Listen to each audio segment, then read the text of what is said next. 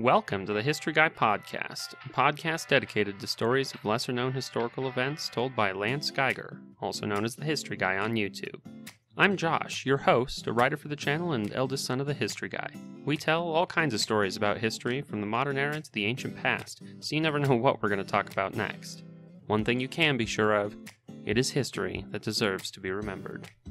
We at The History Guy are also excited to announce a new way to interact with the team and the History Guy himself at locals.com. Join the History Guy Guild for your one-stop location to chat with other history fans, get updates on the team, and more. You can join for free or pay as little as $5 a month to get access to live chats with the History Guy, looks behind the scenes, early access to ad-free videos, and more. Find us at historyguyguild.locals.com. We look forward to seeing you there. On today's episode, we're talking about the Eastern Front of World War II. First, the History Guy talks about one of the first battles of Operation Barbarossa, the heroic Soviet defense of Brest Fortress. Then he tells the story of the famous Night Witches, the Soviet women who terrorized German troops from the air. Finally, the History Guy tells the story of one of the most important battles of the war, the Battle for Moscow, and of Panfilov's 28 guardsmen. Without further ado, let me introduce the History Guy. It's understandable that people tend to focus on the history that most matches their experience, and yet it still surprises me how much we here in the West tend to focus on the American and British experience in the Second World War and how little we seem to understand about the war in the East. But to give an idea of the contrast between the two, to the end of 1944, nearly 8 times as many German soldiers had been killed on the Eastern Front as had been killed on the Western Front. The Western Allies, excluding China, suffered about 1.2 million military casualties during the Second World War. The Soviet Union suffered between 8 and 12 million military casualties during the Second World War. In June, we in America tend to focus on the anniversary, June 6th, the anniversary of D-Day, the largest amphibious invasion in history. But we talk much less about another anniversary, June 22nd, the anniversary of the largest invasion of any kind in human history. The defense of Brest Fortress on the opening days of Operation Barbarossa, the German invasion of the Soviet Union in June of 1941, is history that deserves to be remembered. Historians have ascribed many reasons for Hitler's decision to invade the Soviet Union in 1941. Those can be a matter of dispute, but most frankly conclude that conflict between the two was inevitable. Hitler seems to have come to that conclusion by at least the middle of 1940, when General Erich Marx was tasked with developing a plan for the invasion of the Soviet Union, officially called Operation Draft East, but more commonly called the Marx Plan. The Marx Plan advocated for the occupation of what it called the AA line. That is the occupation of a line going from the city of Arkhangelsk on the White Sea in northern Russia to the city of Astrakhan on the Caspian Sea. The line was thought to be defensible and would so deprive the Soviet Union of resources that they would cease to be a military threat. The plan suggested that the line could be reached in a quick military campaign that would be achieved before winter set in. That confidence was likely derived from poor assessments of Soviet military readiness based on the loss of officers in Stalin's purges, and what was seen to be a poor performance by the Soviets against Finland in the Winter War in 1939 and 40. The rapid German victory over France in 1940 further bolstered German confidence. Hitler decided to name the operationalization of the Marx Plan Operation Barbarossa after 12th century Holy Roman Emperor Frederick Barbarossa. The plan was so confident that it didn't even include the distribution of winter gear or the winterization of vehicles because it assumed that all the objectives would be met before the advent of winter. The attack was originally planned to occur May 15, 1941. The sheer scale of the invasion was nearly beyond comprehension. Some 180 Axis divisions, including over 6,000 armored vehicles, nearly 1 million horses, and 65% of the German Air Force, approximately 3.8 million personnel, were scheduled to attack along a front nearly 2,000 miles long. But the army that they were facing was also massive. In June of 1941, the Soviet Union had nearly 6 million troops under arms and were mobilizing a reserve of some 14 million. They had more than 25,000 tanks, 100,000 pieces of artillery, and 18,000 warplanes, the largest air force in the world. It is often asserted that the Red Army was unprepared for the German attack, despite warnings from British, American, and even Stalin's own intelligence sources. That is only partially true. The Soviet Union had undertaken both a defense plan and a mobilization plan. But Stalin seems to have been convinced that Hitler would not attack only 2 years after having signed a non-aggression pact, and Soviet forces were still preparing when the attack first came. They faced many obstacles of organization and supply, lacked adequate transport, and while they had some of the most advanced armor in the world at the time, most of their armored forces were outdated, poorly supplied and equipped, and their crews poorly trained. And while the Red Army was slowly preparing for the eventuality of German attack that they thought likely, Stalin was not keen to provoke Hitler. Records from Soviet archives indicate that the Soviet High Command underestimated the German threat and ignored information about the upcoming invasion. While they were strengthening their border at the time, they were reticent to bring their troops to full combat readiness for fear that that would provoke the Germans into an attack that, it turns out, was already imminent. The date of the attack was moved from May to June. There is some debate why the attack was delayed, maybe because a coup in Yugoslavia had necessitated a German intervention, or maybe because an unusually wet winter meant that rivers were still swollen in May. But the attack commenced at 3:15 a.m. on June 22nd without a formal declaration of war. Reich Minister of Propaganda Joseph Goebbels announced the attack to the German people on the radio, portraying it as a European crusade against Bolshevism. The Axis attack was divided roughly into 3 commands: Army Groups North, Center, and South. Army Group Center's initial strategic goal was to defeat the Soviet armies in Belarus, between Lithuania and Latvia in the north, and the Ukraine to the south, and occupy the city of Smolensk along the Dnieper River. The ancient city of Brest lies at the border between Poland and Belarus, at the confluence of the Mukievets River into the Bulk River. The confluence of rivers was a strategic point, and fortifications have been built there as early as the 10th century. Between 1830 and 1842, the former medieval castle was replaced by a modern fortification, covering an area of nearly 4 square kilometers. Brest Fortress was part of the fortress strategy of Tsar Nicholas II and was intended to protect the western periphery of the Russian Empire. It was an impressive fortification with a central citadel linked to outlying fortifications built on artificial islands. The walls of the citadel were some 2 meters thick. The fortress had put up a brief but stout defense during the German invasion of Poland in 1939. Having captured the fortress and city, the Germans then handed over the city to the Soviets under the terms of the 1939 Molotov-Ribbentrop Pact, the secret pact that had defined the boundaries of Soviet and German spheres of influence as part of the German-Soviet non-aggression pact. The German and Soviet armies had held a military parade celebrating the turnover on September 22, 1939. 21 months later, the Germans had decided to throw away that pact and now had to retake the fortress, which was on the front line on the very first day of the invasion. On June 22, 1941, Brest Fortress was garrisoned by about 9,000 Soviet troops, mostly from rifle brigades, but also from border forces and artillery. In addition, about 300 civilian family members of the garrison were also inside the fortress. For the Germans, the task of taking the fortress was assigned to the 17,000-strong 45th Infantry Division, which also had significant artillery and armored support. At first, Barbarossa struck like lightning. Within the first few hours of the attack, Soviet command and control were destroyed across the front, paralyzing command and preventing organized defense. Soviet air defense units had been operating under orders not to attack German planes for fear of provoking the Germans. In the initial confusion, as many as 2,000 Soviet aircraft were destroyed on the ground. Communications were disrupted and supply depots were destroyed. Brest Fortress was the tip of the attack, described by some as the site of the first major battle of the campaign. There was an initial 29-minute artillery barrage, including the terrifying German Nebelwerfer rockets on the unprepared fortress. German troops crossed the Bach under the cover of the barrage, surprising the defenders, who were unable to mount an organized defense. The fortress was encircled by 9 a.m. But while the first phase of Operation Barbarossa moved quickly, and Army Group Center bypassed Brest Fortress and sped towards the city of Minsk, encircling and destroying entire Soviet army groups, the beleaguered defenders of Brest Fortress defended strongpoints. Caught by surprise, with many of their officers killed or wounded, outnumbered, short of supplies, and cut off from the outside world, they held their ground. German assaults were repulsed, and attempts to take the fortress stalled.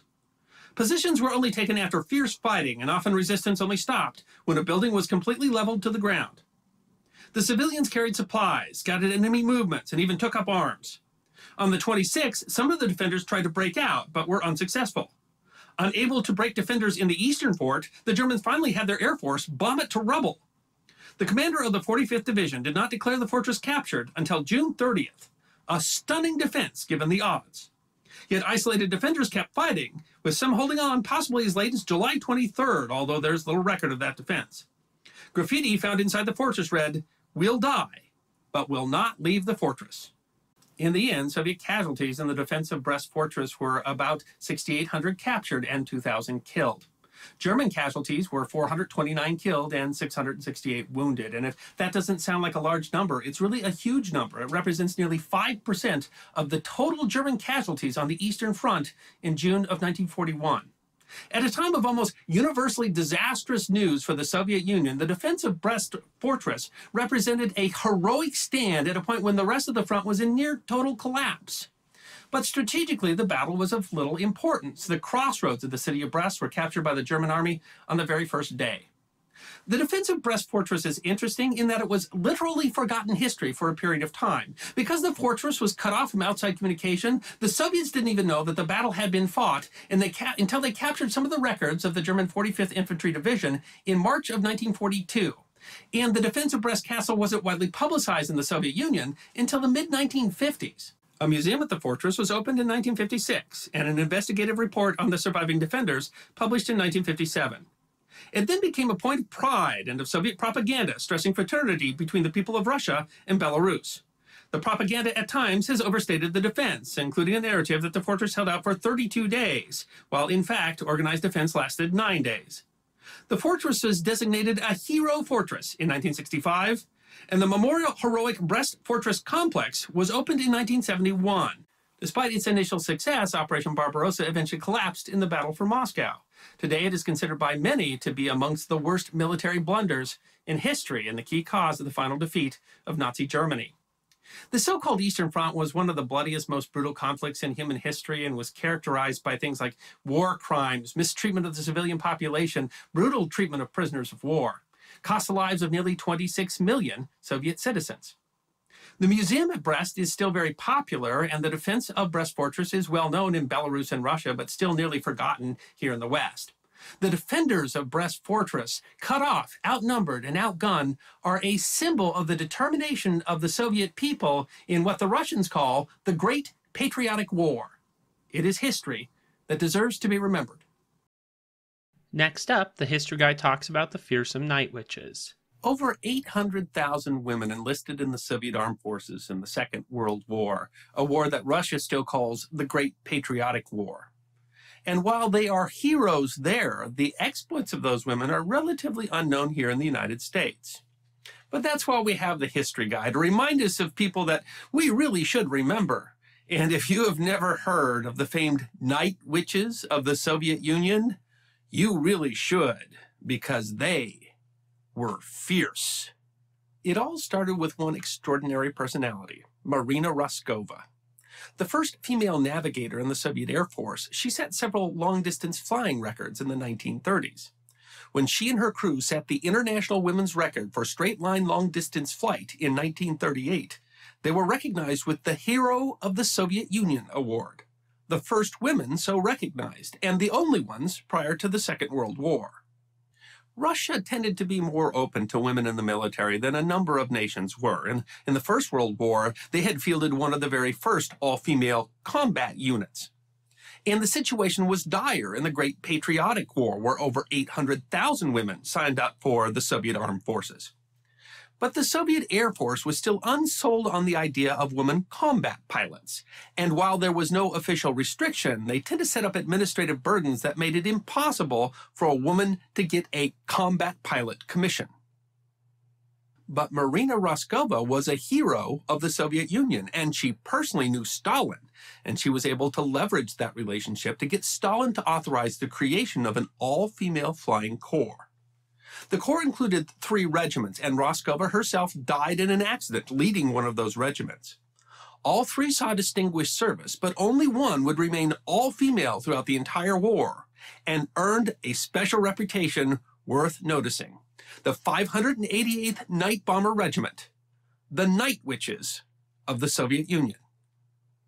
Night bombing in the Second World War tended to be a high-tech affair, using the latest aircraft and the newest navigational techniques and technology in order to navigate through the darkness. Not so much the 544th. The 544th were equipped with this 1928 biplane, the Polikarpov PO-2. The PO-2 was a slow, steady two-seat design, mostly used for training. And because it was produced in an agricultural variant, it had the less than complimentary nickname Kukuruznik, or crop duster. It was easy to fly, but it was very slow, carried a very small bomb load, and it was very fragile. A hit from one tracer round could easily set the whole plane on fire. But the Kukuruznik did have its strengths. It could, for example, take off and land with a very short runway. It didn't require a paved airstrip at all, just a good flat field.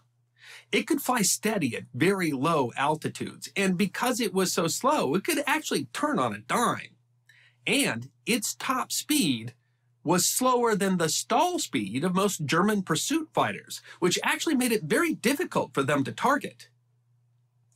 It would have been suicide flying a plane like that during the day. It would have been easy for anti-aircraft guns to shoot down. But at night, flying at treetop level, it was extremely difficult to target.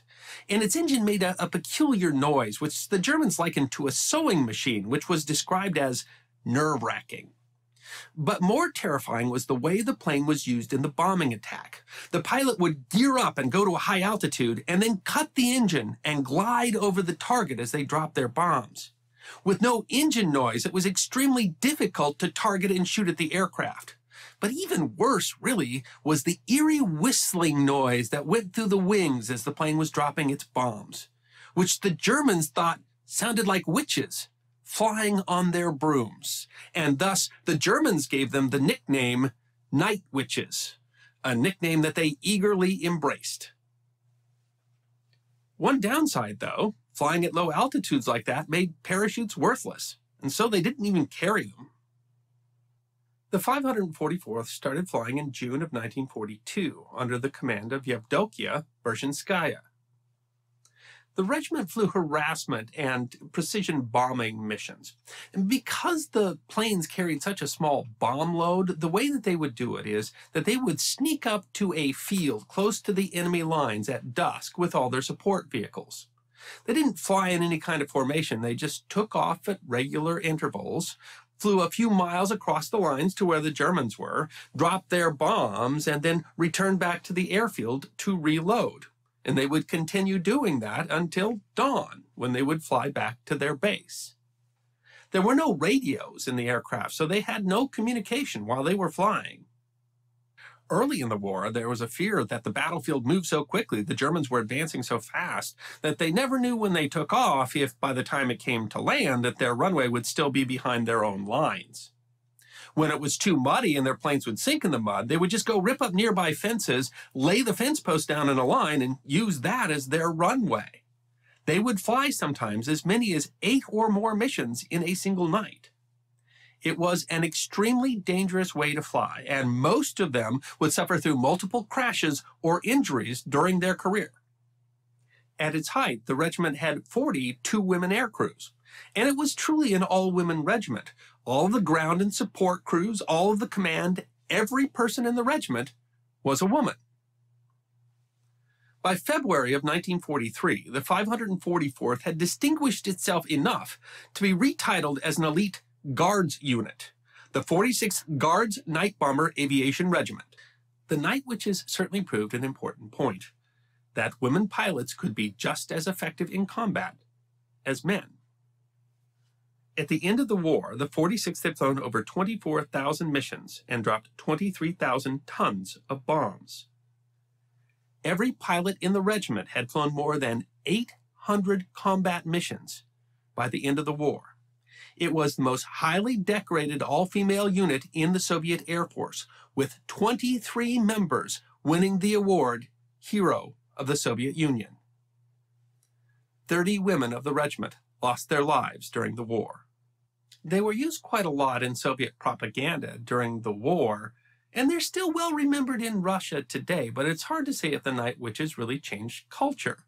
For example, the Russian military today thinks that it is too stressful for women to be combat pilots, and there are no women serving as pilots in the Russian armed forces today. The United States didn't start allowing women to be combat pilots until 1993, and they still represent a fairly small percentage of our trained combat pilots. And it wasn't until just last year, 2016, that the United States opened all combat roles in the military to availability to women. I guess the wheel of culture turns slowly, but isn't that all the more reason that we should remember the heroism of the night witches of the Soviet Union? Now's the part of the episode where we get to chat with the history guy. A little bit about what we just heard, what we're going to hear, and of course, some behind-the-scenes stuff that you only get to hear about on the podcast.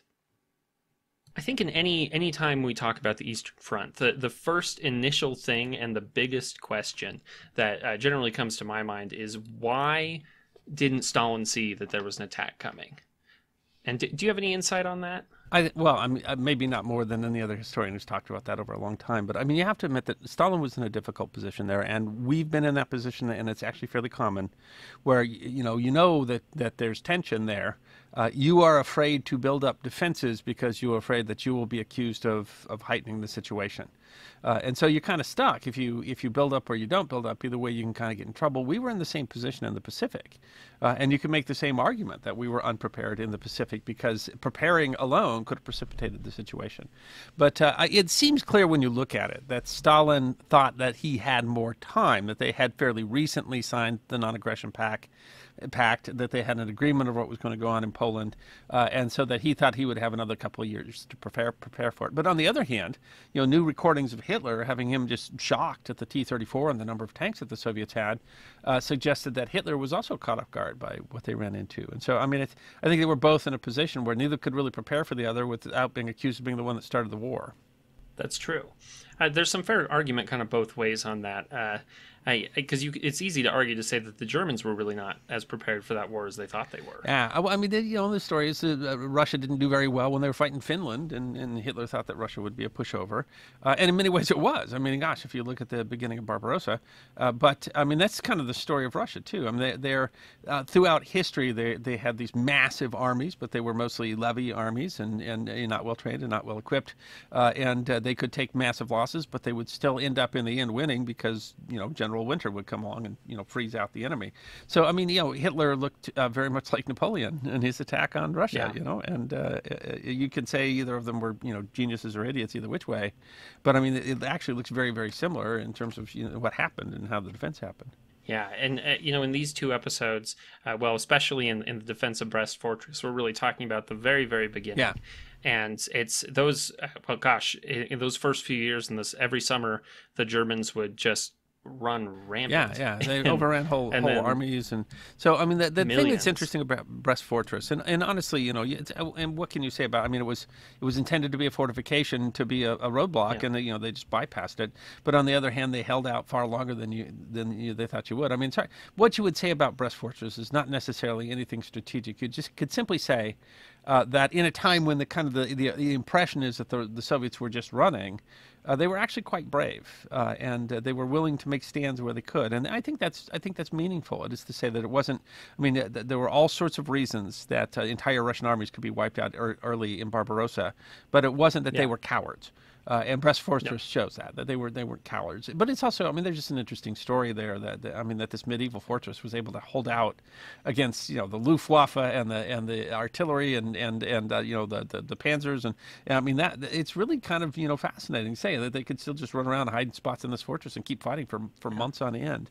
And do so even, I'm totally incommunicado. The only way they found out about the stand at Brest Fortress was that after the German units were finally surrendered after Stalingrad, they captured their records, and that's where they found out that the fighting went on much longer than they realized.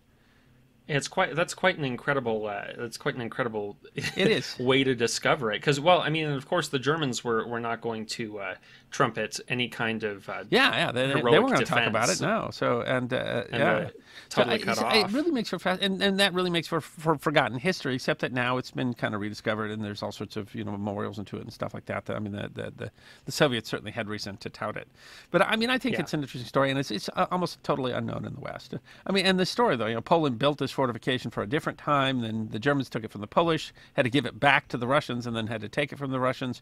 It's all really, it really makes for a fascinating bit of history. It's interesting that even on the, and I guess maybe the Soviet units were not necessarily trained to be, doing working on their own initiative, because they were shocked even, and they must have been sitting, I mean, mere miles from where there was German buildup. But they were still totally shocked. But when you talk about the casualty numbers, that most of them were captured, then several thousand were killed. I mean, the whole garrison. There was almost no one who almost no one got out of there alive. Yeah. Even the ones that were captured, most of those never got home. So from the early in Barbarossa. So, I mean, they were certainly, I mean, and, you could say fighting for your homeland, except that they were in Poland. So it's hard to say. It's just, I mean, but it's a bit of history that not well known at all in the West. And it is, I mean, the stand was certainly brave, no matter what it meant to the overall battle or anything like that. It was something that deserves to be remembered. Yeah, it might have been strategically, ultimately. Yeah, I mean, it didn't mean much. But I mean, if you have to leave troops in your rear to clean up pockets, I mean, that's distracting troops and things like that. But I mean, in the end, Brest Fortress did not hold the Germans back, and they just drove around it and kept driving. So I mean, it clearly didn't have a massive impact on the battle, because the Soviets didn't even know it had happened. But it still has meaning in terms of those people there fought, and they fought to the death, and they fought bravely, and they fought despite being outnumbered and being bombarded and those people deserve to be remembered. However that you want to tell a story. Yeah, you look at them and think, how did they keep any kind of hope to continue to keep fighting? They could. I mean, they had no idea, for one, just how far the Germans had gone past them. I can't imagine. Yeah, they had no idea. They didn't know if they were holding off a German advance or what. They had nothing. They were totally cut off from communication and continued fighting. Yeah. But I mean, that happened. They had no idea. I mean, that happened in some of the Japanese fortresses, and that happened. I mean, that happened, in different places in the war. This is just one of those stories, and it's really a good one. And I think that they're all worth telling. And I think that these, that's a really human story of these people who were and otherwise would be forgotten. I mean, what they did literally was nearly forgotten, could be forgotten, and so to me, it deserves to be remembered, and that's why we tell the story. To some extent, I do think that Brest Fortress can show a little bit. It's one of those first kind of places where you can see that maybe the Germans had miscalculated somewhat about just how weak the Russians were going to be. And of course... Oh, absolutely, yeah. I mean, they certainly found that out later. They finally, figured out that what they'd learned in the Winter War was not necessarily, evidence of, especially as you got closer and closer to Moscow. But, I mean, I don't know. I mean, honestly, I don't know what the expectation. You have to think the Germans saw that there would be, roadblocks along the way, that the Soviets would put up a fight. But, I mean, this was the first sign, maybe, as Barbarossa was rolling around, that it wouldn't just be the pushover that they thought that it would be. Even though so much of it was. Yeah. I mean, they captured millions and whole armies. And I mean, you have to think that they're like, whoa, this is awesome. This is as easy as we took Poland. Yeah. Where was the sign that this was not going to be that way? And you could say maybe the sign wasn't until the Battle of Moscow, but maybe maybe there were signs before that to say that when they're cornered, these could be a very intransigent, very difficult enemy. Which is a good that's a fairly good connection to what eventually does happen at Moscow. So it's I was looking at some statistics today, and you talk about it here, the scale, the sheer scale of the invasion, Barbarossa. It's crazy. Yeah, we like to talk about D-Day, which was different because it was amphibious. But I mean, it was nothing in terms of scale of invasion as the size of Barbarossa. And we Americans Western allies don't always understand that this war was really fought in the East. I mean, there's a lot of different argument about that, and because Stalingrad came before Normandy, and was the war over before the Western allies even made that second front? It's an interesting question. But I mean, on the other hand, you have to. I mean, one of the things that we find out from this period is, Stalin could have chosen not to join the Allies if he thought he could beat the Germans on his own, and he would have chosen not to join the Allies if he thought he could beat. He had nothing to gain from joining the Allies except that he didn't think he could beat the Germans on his own. So I mean, it's still an Allied effort. I mean, that's what you really find out from the war. But this is the fact that we missed that 9 out of every 10 Germans that were killed in the Second World War were killed by Russians. It's kind of interesting, and as much time as we put into thoughts, the things like the Bulge and Anzio and Normandy and those the things that we think were massive were really fairly small in scale compared to the slaughter that was going on in the East. And I think they were important. And I mean, there's a reason why Stalin always wanted the Allies to open up a second front. Yeah, absolutely. It was important that there were troops on the Atlantic Wall. Even at the beginning of the invasion. Absolutely. And the distraction of the Luftwaffe in the Battle of Britain was, I mean, that was no matter what you want to say about the German land forces, the huge percentage of their air force was distracted. If England had sought a separate peace after Dunkirk, then that meant Hitler had the oil from North Africa. I mean, you could say that the Africa Corps is relatively small, given what was fighting on the Eastern Front, but you could also say that the battle on the Eastern Front was close enough that had the Africa Corps been able to, entirely be utilized, had the Luftwaffe been able to entirely be utilized, if the Kriegsmarine was not having to fight the Battle of the Atlantic, and that is a significant shift of resources, and might the Soviets not have been able to respond to that? And then that also leads to the counter question. You can ask the question: would Russia have won without the Allies? But I mean, what would the Western Allies have been without Russia, if those 90% of the German troops could have been focused on? And that's an interesting question, because, was there any situation where Hitler could successfully have made it across the channel and invaded? I mean, did the German army just have the capacity for that? It's all an interesting question. And what happened. We were allies. Yeah. And one of the reasons that we don't remember it very well is because we were very quickly moved from allies to rivals to enemies. And so we didn't want to talk about it. But it's funny, you can find, films from the war talking about how wonderful the Russian people are, free and diverse and like they're our allies. And then 2 years later, the same companies making, this is why we fight the Ruskies. It's kind of funny how that all shifted too. So I think that we don't know enough about those battles. I think that we don't appreciate enough that it was meaningful that we were allies, because we remember the Cold War and we forget that period where we allied together, and because of that we were able to do something. How different would the world be had we not allied? Because could either of us or all of us have lost to the Reich? Yeah. And those are, ultimately, talking about how it could have gone, they're all interesting things to talk about. But you're right, we're here for history, and ultimately it happened the way it happened. It is interesting that I was reading a statistics thing that said something like 80% of the German army was on the Eastern Front in 41 and 42, and it remained more than half throughout the rest of the war. Yeah, throughout the rest of the war. It was crazy, and it was, like you mentioned, it was close. The defense at Moscow was close. You could, to some extent, call that desperate. It's hard to divorce Lend-Lease and the impact that Allied support had, it's those things called counterfactuals, to say, what if this had happened differently? Those are always interesting to speculate. What we know is that what did happen was itself a close enough call that if it had happened differently, it could have been a significant difference. That could have been the difference over winning and losing. Who knows? And then you can ask all sorts of questions about how if we had dealt with the post-war differently. I honestly don't know. Yeah. And then the other episode we listened to, which is a little less on big strategic things, but talking more about just a really, really interesting group of people, is the Night Witches. Yeah, the Night Witches. My first thought is that is absolutely the coolest name. There's almost no other group in history that has the most cool thing about that name is that it was given to them by their enemies, and those are the best names, the nicknames. And there are a lot of those that have been given and embraced. But they especially because the planes they were flying, they would literally turn the aircraft off. All you would hear is something swishing like a broom, and these bombs would be falling. So, again, it's hard to say how much did Night Witches really impact the war as one unit that did fairly small bombing. But you can say that they certainly did impact the war, and that it was meaningful, and that the Germans were very terrified of them. And you can't deny their heroism.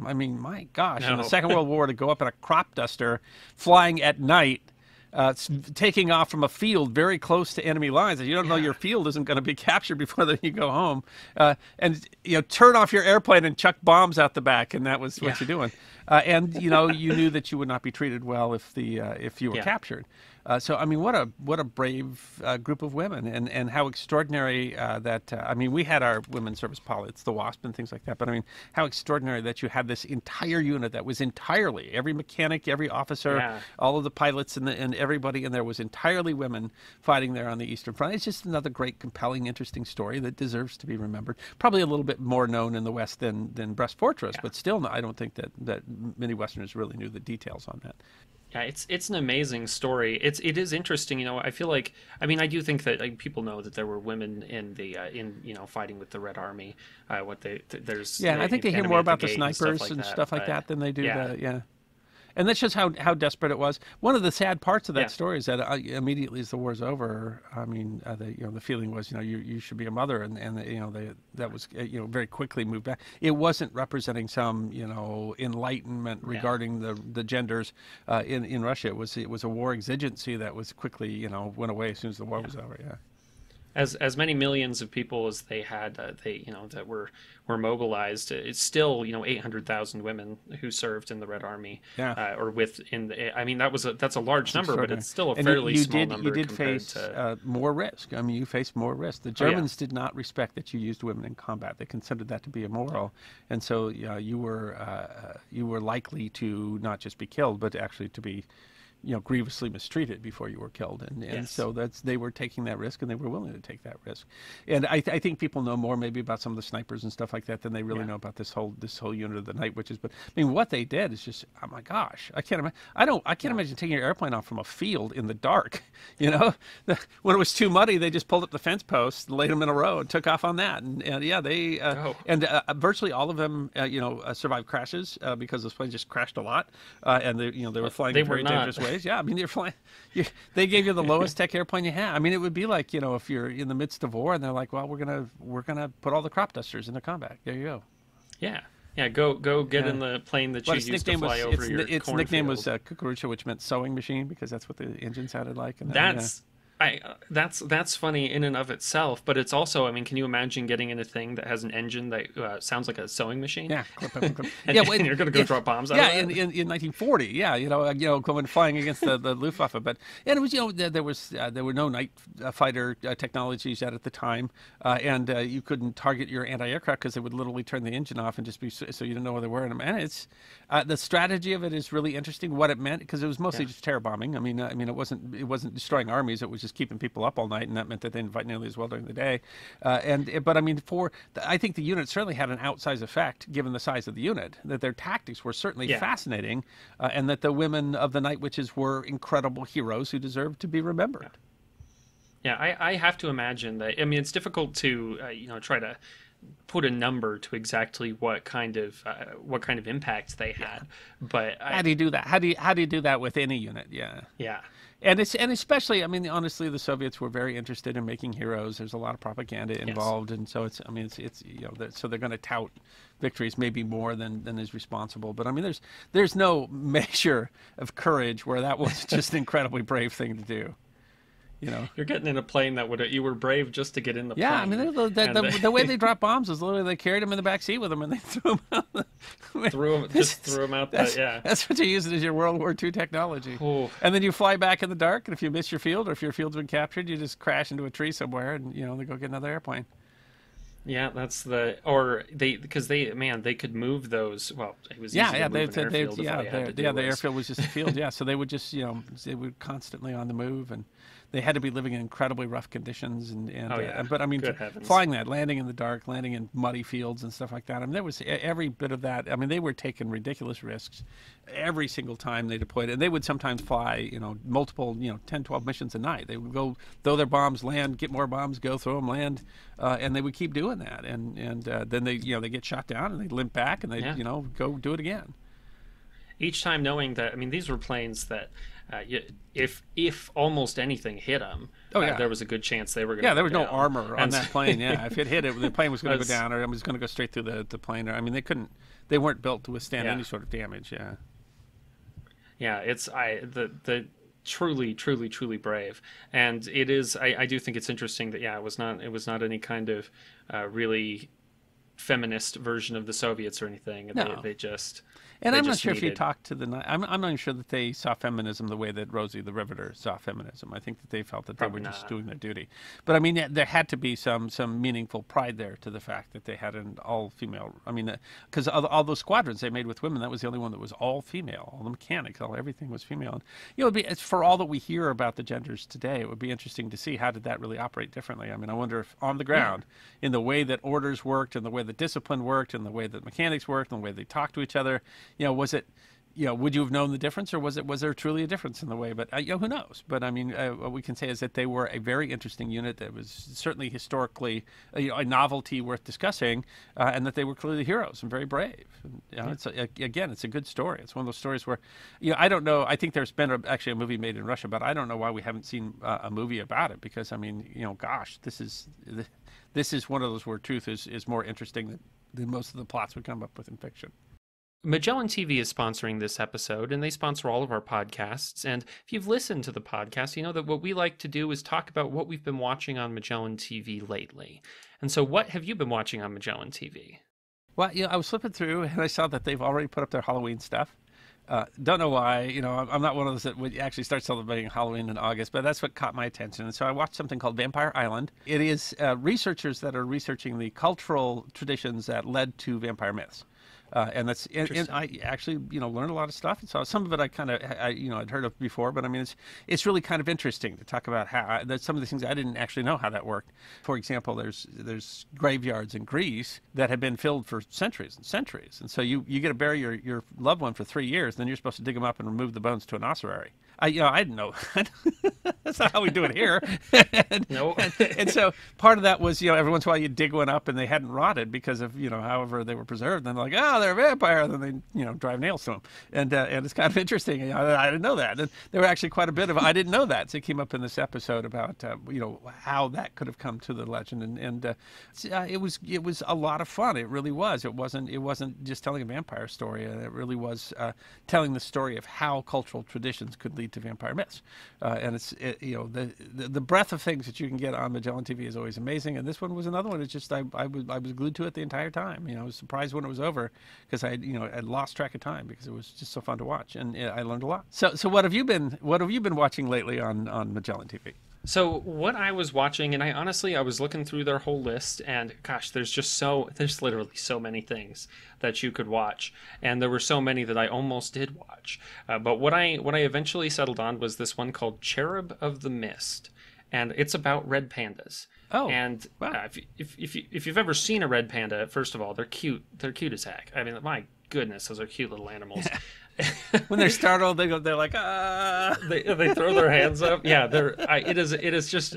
So this was an Indian researcher, and what she was doing was that they had released, these were the first 2 red pandas released that had been born in captivity, and they were releasing them into the wild. And so they gave them little radar collars and let them into the wild to hope that they would help preserve the species. And it is a touching story about these red pandas and some other red pandas that they find. It's honestly a bit emotional. I mean, they're just so cute that you can't help but pretty much, immediately be in love with them. So every bad thing that could happen to these red pandas, they're like, oh, they're clouded leopards. And you're like, oh, no, no, don't hunt them. All they do is throw their hands up when they get scared. What are they supposed to do? And the person who narrated it is actually the woman who did the study. And she's clearly just very passionate about these red pandas and about protecting the red pandas and their habitats and working with locals to make sure that they value the red pandas. And I think it was really, really, really worth watching. Again, it's called Cherub of the Mist. And of course, if you are a listener or watcher of The History Guy, you can always go to try.magellantv.com/historyguy, where we will always have a deal for you. Sometimes a free month, or a deal on an annual membership, or even a documentary that you can watch for free. Again, that's try.magellantv.com/historyguy. Next up, the History Guy talks about Panfilov's 28 guardsmen and the battle for Moscow. And stay tuned after the episode to hear us chat a little more with the History Guy. The Battle for Moscow, fought between October 1941 and January 1942, is considered one of the great turning points of the Second World War. In a 2005 lecture to the Wilson Center for International Studies, the former British ambassador to the Soviet Union, Roderick Braithwaite, said of the battle that it was the first defeat for the German army. The website of the Wilson Center explains that in terms of the numbers involved, it was the largest battle of the Second World War, and that by some estimates, Soviet losses in that one battle equaled the combined losses of the United States, the British, and the French for the entire war. The Battle of Moscow was simply a battle fought on an epic scale of a people defending their homeland, and one of the great legends of that battle Panfilov's 28 guardsmen, has come to represent in Russia the sacrifices made by the Red Army in the Great Patriotic War. And that legend raises interesting questions about the nature of heroism and the importance of legends themselves. It is history that deserves to be remembered. The German forces allotted to the invasion of the Soviet Union, codenamed Operation Barbarossa, included nearly 150 army divisions and more than 3 million troops. There are disagreements over the total numbers, but the force included more than 6,000 tanks and armored vehicles, 4,000 aircraft, tens of thousands of artillery pieces, and over 600,000 horses. It was, says the Encyclopedia Britannica, in effect the largest and most powerful invasion force in human history. While the operation can be seen as representing the key ideological struggle of the war, it was a battle of enormous strategic importance. Germany was seeking control of vital agricultural regions and oil reserves. The plan called for the capture of Moscow, the capital of the Soviet Union and its largest city, within 4 months. But Hitler's armies were facing a formidable obstacle, as the Wilson Center webpage explains. In June 1941, the Soviet Union had the world's largest army and air force, more tanks than the rest of the world combined, and Stalin had an immense amount of intelligence indicating the likelihood of a German attack. Operation Barbarossa was a massive clash of arms, and to many analysts, the fate of the war in Europe hinged on the ability of the German army to quickly defeat the Red Army and knock the Soviet Union out of the war. And in the initial stages of the invasion, that goal seemed within reach. The massive Soviet air forces were largely destroyed on the ground. Some resources report that between 1,500 and 2,000 Soviet aircraft were destroyed by the German Air Force on the first day of the invasion. A Soviet archival document listed Soviet aircraft losses at 4,000 in the first 3 days of the invasion, against an estimated loss of just 78 German aircraft. Soviet command and control was disrupted, and Soviet leadership was slow to understand the scope of the invasion. A July 2011 issue of The Atlantic expresses the enormity of the initial Soviet losses. Within a single week, German forces advanced 200 miles into Soviet territory, destroyed nearly 4,000 aircraft, and killed, captured, or wounded some 600,000 Red Army troops. The German capture of the city of Smolensk in July left Army Group Center only some 200 miles from Moscow. While many in the German High Command supported a push to Moscow, arguing that capture of the Russian capital would demoralize the Soviet Union, further advances would have left the group's flanks exposed, and Hitler himself decided that the forces of the German center would be used to help achieve the objectives of the army groups to the north and south. The pause gave the Russians more time to build defenses around Moscow, but it also contributed to success in the south, where an encirclement near the Ukrainian capital of Kiev resulted in another 700,000 casualties for the Red Army.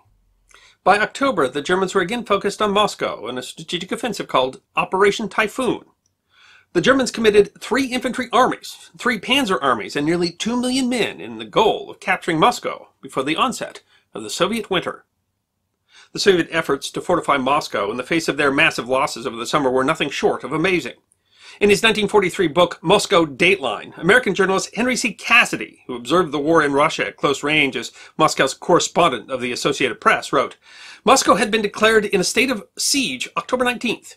The people of Moscow were called upon to play a major part in the drama of the life or death of their city. Men were called up throughout the city to participate in its defenses, most having been members of the Communist Party or youth organizations. These volunteers were formed in what was called communist divisions." Cassidy notes, "The men appeared, carrying their own food and warm clothes, having already taken farewell of their families, and proceeded immediately to their barracks." Meanwhile, the women of Moscow were mobilized to help prepare the city's defenses.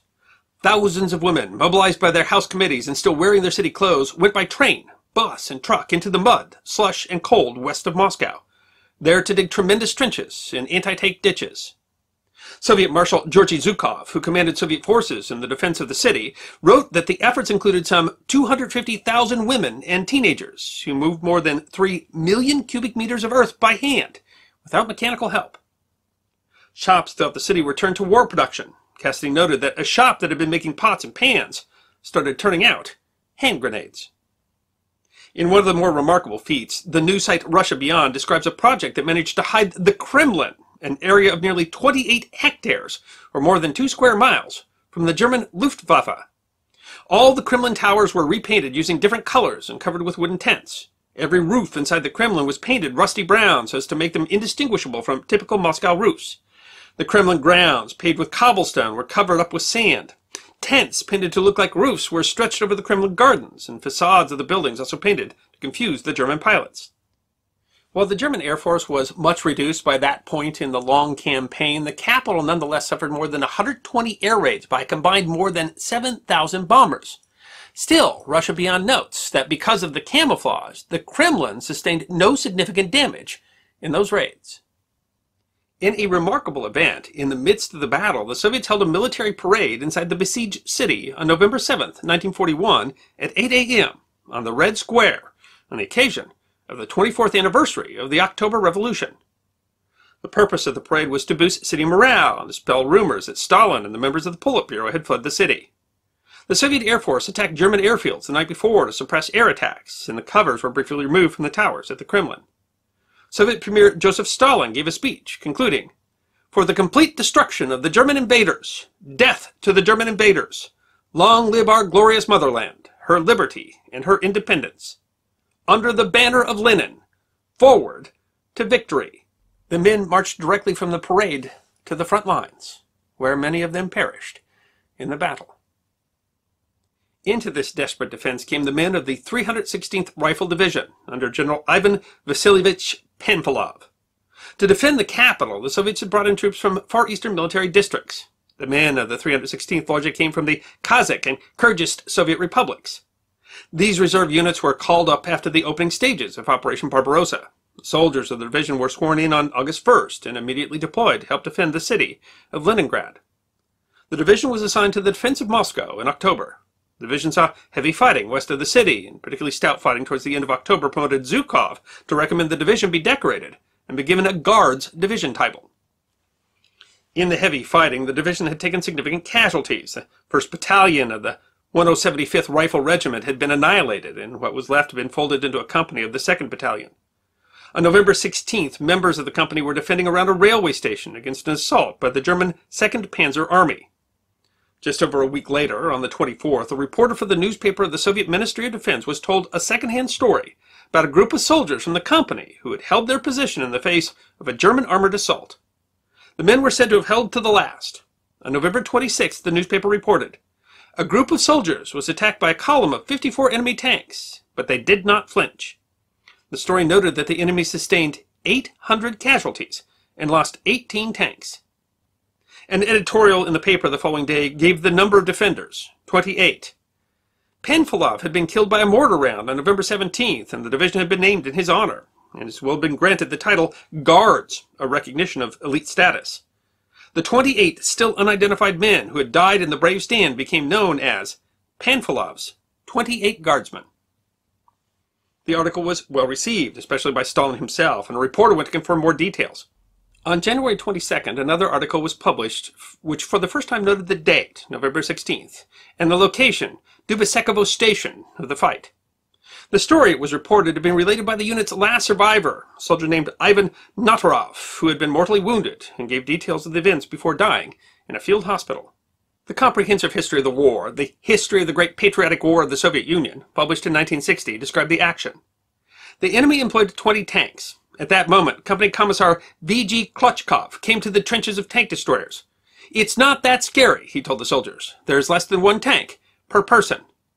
The courageous Panfilov men destroyed 14 tanks with hand grenades, Molotov cocktails, and anti-tank rifles. The remaining tanks retreated. The soldiers barely had time to bandage their wounds before 30 more tanks attacked their position. Commissar Klochkov told the soldiers the words that would later become the slogan of all the Moscow defenders. "Russia is vast, but there is nowhere to retreat. We have our backs to Moscow." Severely wounded, the commissar threw himself under an enemy tank with several hand grenades and blew it up. This heroic battle lasted for 4 hours. The enemy lost 18 tanks and dozens of soldiers, but failed to break through. The story was widely reported, and the 28 Guardsmen became symbols of the heroic defense of Moscow. In 1942, poet Nikolai Tikhonov composed a poem about the battle. Among the roar of the walls of fire, in a lonely frozen trench, 28 family guards. The 28 became national heroes. In July 1942, the 28 were all posthumously awarded the title Hero of the Soviet Union. But questions about the story arose. Notably, at least 4 men who had been listed among the 28 were eventually found to be still alive. 2, in fact, were eventually arrested for the crime of having surrendered to the enemy. Despite the questions, the legend of the 28 remained an important part of the Soviet mythology of the battle. Monuments were built all over the Soviet Union. Streets were named after the 28 men.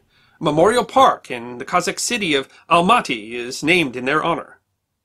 The importance of the story was underlined in 1966, when a Soviet magazine published an editorial asking why inconsistencies in the story had not been investigated. The article was denounced by none other than the Soviet head of state, General Secretary Leonid Brezhnev, who called the accusations slanders against the heroic history of our party and Soviet people. Brezhnev's comment seems interesting today because we now know that the story of the 28 guardsmen was wholly fabricated. And in fact, we know that Soviet leadership knew that as early as 1947. The arrest of a man who was supposed to have been one of the 28 resulted in an investigation by a military judge. In the course of the investigation, the unit's colonel said that there was heavy fighting in the area that day, but denied that the events described had ever occurred. The reporter who had written the story then admitted that he had made the entire story up, apparently with the goal of improving national morale. The report on the investigation, which was sent to Joseph Stalin, concluded that the event did not occur. It was described as a pure fantasy. Yet Stalin chose to let the nation continue to believe the legend. The public radio news program The World noted simply in 2015, Stalin needed the myth. The Germans failed to capture Moscow, and dreams of a quick defeat of the Soviet Union melted away into the long, drawn-out retreat on the Eastern Front in a front that would eventually cost as many as 30 million lives. The battle was a turning point in many ways, not the least of which that Adolf Hitler, who was shocked by the defeat of his armies, took direct control of the German army and relieved most of his most experienced commanders, decisions that would negatively affect the German military throughout the rest of the war. There's controversy among historians over the Battle of Moscow. The common conception in the West is that the Germans were defeated by the early and abnormally cold Russian winter that year, an argument that, while it certainly holds some truth, is also dismissive of the massive effort of the Soviet army in the defense of their capital, despite the losses of the previous summer. But the legend of Panfilov's 28 guardsmen is one of the most intriguing legacies of the battle. The results of the 1947 investigation weren't largely brought before the public until 2015, when a Russian state archivist named Sergei Mironenko released the report. Mironenko's argument was that the more than 1 million Soviet troops that fought to defend the city should all be recognized rather than just the mythical 28, and yet, for releasing the report, he was removed from his position. The legend of Panfilov's 28 guardsmen raises an interesting question, because it's certainly not the only important national legend in the world today that might not be wholly based on historical fact. And it raises the interesting question about whether some history that isn't even necessarily really history still deserves to be remembered.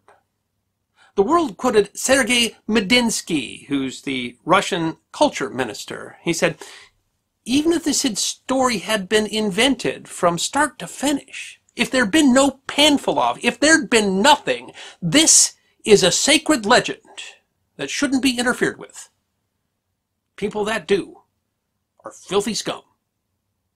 So when we're talking about, the sheer scale of the Eastern Front, I mean, one of the places where that really becomes you can see some of that scales when it comes to Moscow.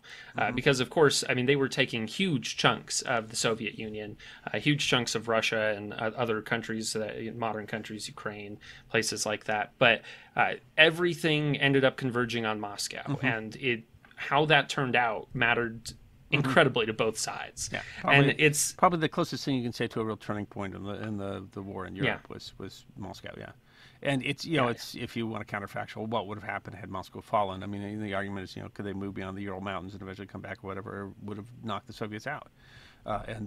So, I mean, it was an incredibly important battle, and a battle where literally they brought up, I mean, they were throwing, prototype tanks and straight up volunteers. You're in the party? Well, okay, then here's a rifle and here's a jacket, and go shoot Germans.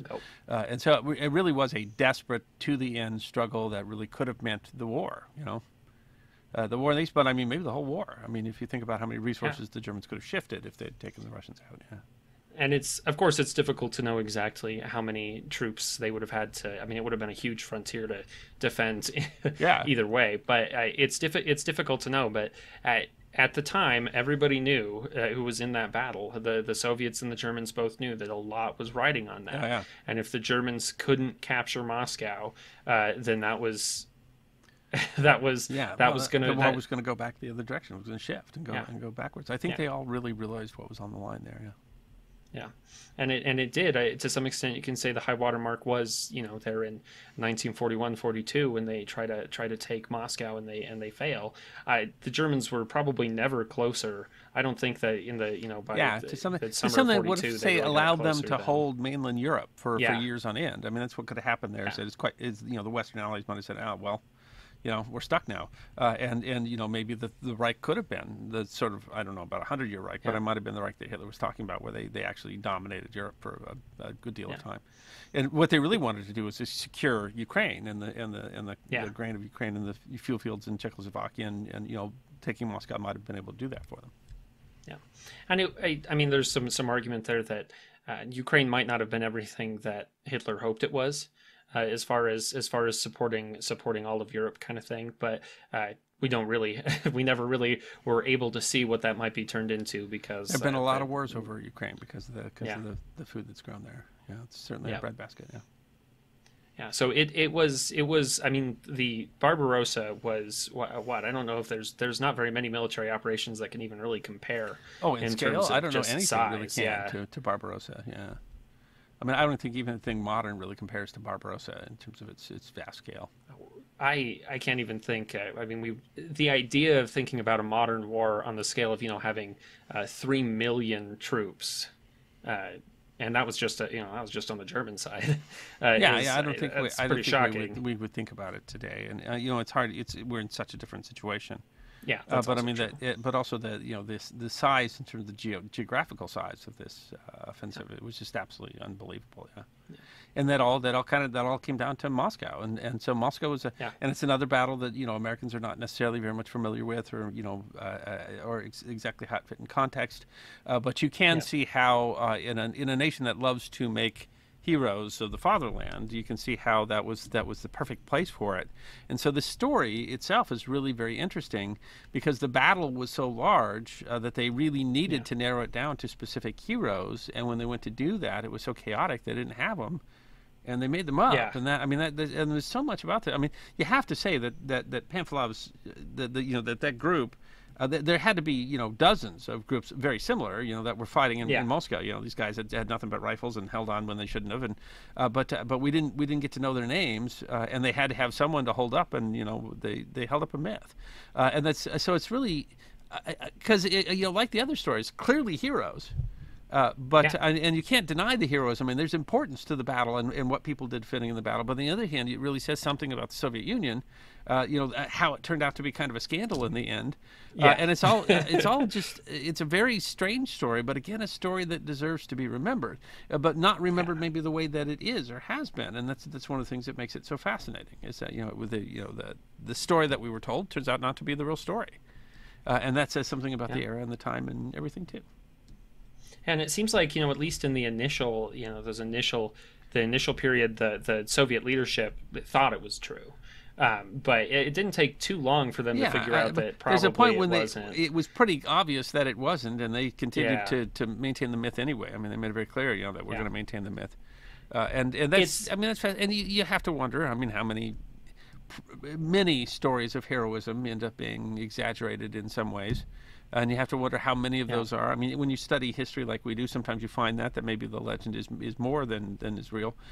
Sometimes the legend is less than what was real.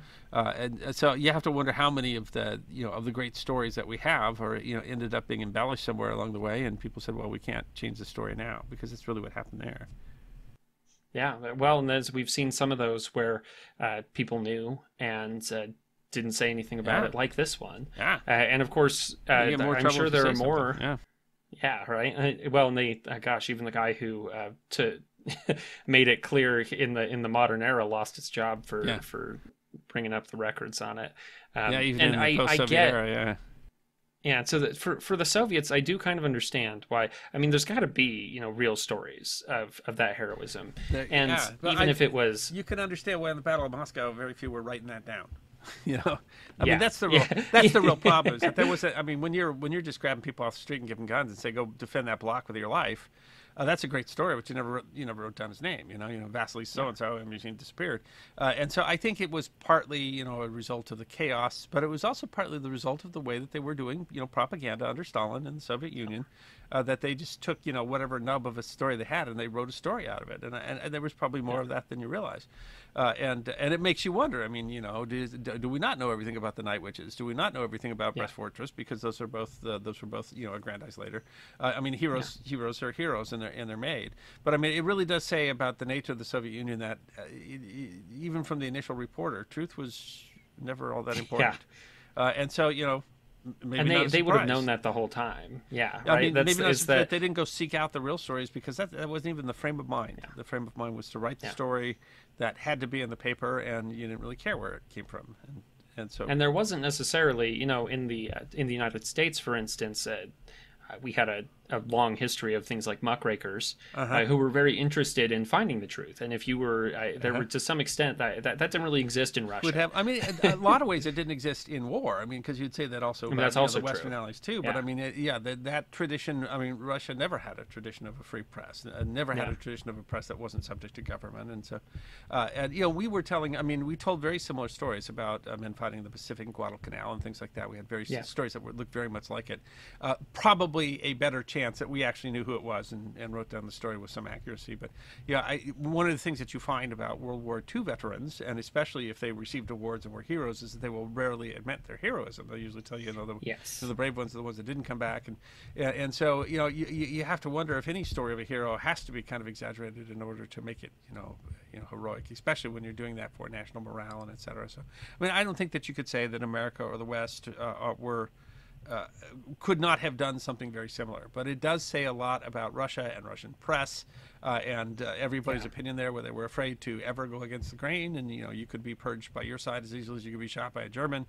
That it could turn out that you would find and perpetuate this myth for decades and decades, and it could still threaten your career even so far after it happened, even after the government changed, simply to say the simple truth, to say that it turns out that these guys were not who we said they were, where we said they were.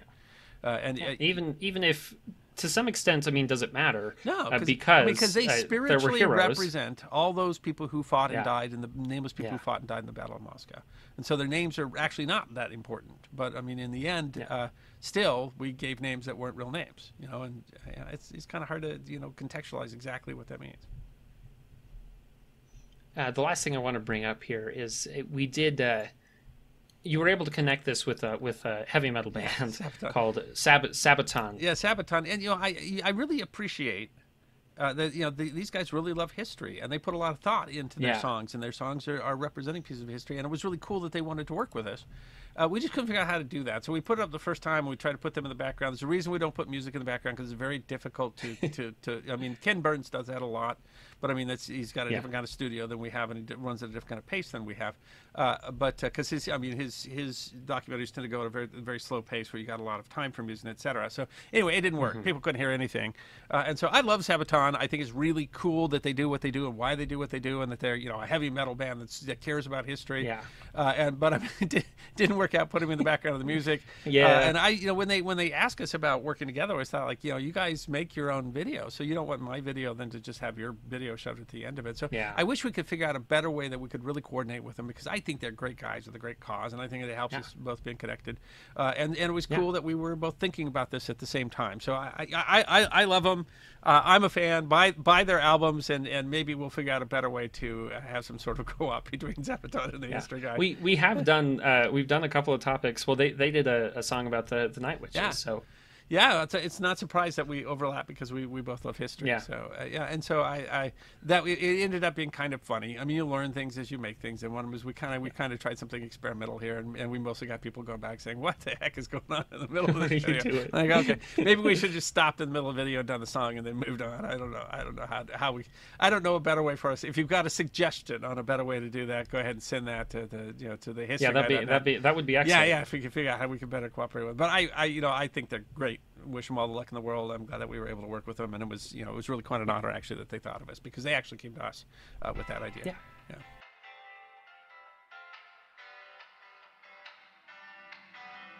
Thank you for listening to this episode of the History Guy podcast.